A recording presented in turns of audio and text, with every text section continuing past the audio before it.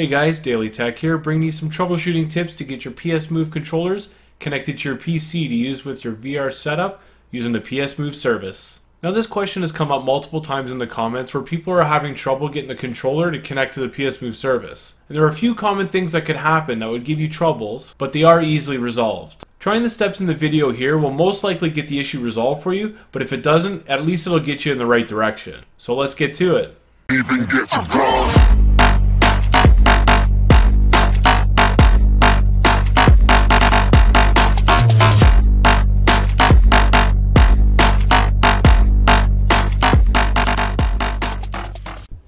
So first and foremost, make sure you uninstall any software that you may have installed for your Bluetooth adapter. All software for Bluetooth adapters are mostly bloatware and will provide you nothing more than what Windows already has built in. So you can uninstall all of those drivers and software from programs and features.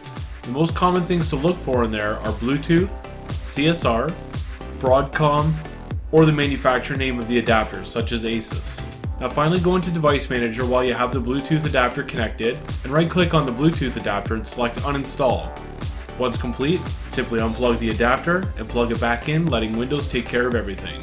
Now I'm not going to do this myself right here since my setup is working fine, but once it's installed correctly with Windows native drivers, it should show up like this saying Generic Bluetooth Radio.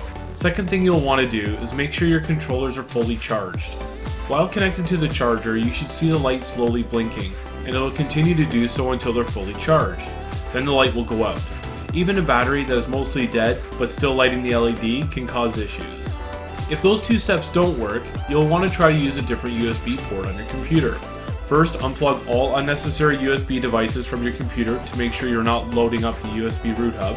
Easiest way to make sure you're on a different USB root hub is to switch the adapter from a USB 2.0 to a 3.0 port. As a troubleshooting step, you may also want to unplug all of your cameras to get the controllers connected. If unplugging the cameras solved it for you, then that means you need to shuffle some cameras around to spread the load a bit. Just plug one back in at a time and test after each one. But I'll cover more on that in a different video later on. Once you have the controllers all connected and fix the overloaded USB issue, make sure you test the orientation of the controllers in the configuration tool. You want to make sure that there's no lagging or any problems whatsoever when you move the controller around.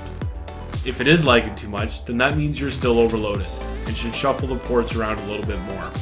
Ideally, if you can find a PCI or a PCI Express USB card laying around, it is highly recommended to put that into your machine and have it dedicated to run two cameras for you. Getting a USB 2.0 or a 3.0 card will make no difference at all since the cameras are USB 2.0 devices. Any card should really do the trick. Good rule of thumb, no more than two cameras on a USB root hub, and try to keep your Bluetooth adapter on a different root hub from those cameras. There is the odd occasion where a Bluetooth adapter may not be compatible with your PS Move controllers, so if all else fails, you may need to try a different one with a different chipset. The Asus USB BT400 is 100% confirmed to work, so if you're buying a new one, then that may be the one you want to buy. I personally have tested quite a few myself with different chipsets in them, but I have not found one yet that doesn't work. But that Asus adapter is one that I've just read online that everyone says works fine. So I guess this was a couple 60-second fixes in one, but troubleshooting controller connection issues really isn't as easy as we hope. Hopefully one of these steps did clear it up for you and you're already calibrating a controller right now. So don't forget to like and subscribe if you enjoyed the video and it helped you out, and I'll be sure to have plenty more like this coming out in the future. Thanks for watching, and we'll see you next time.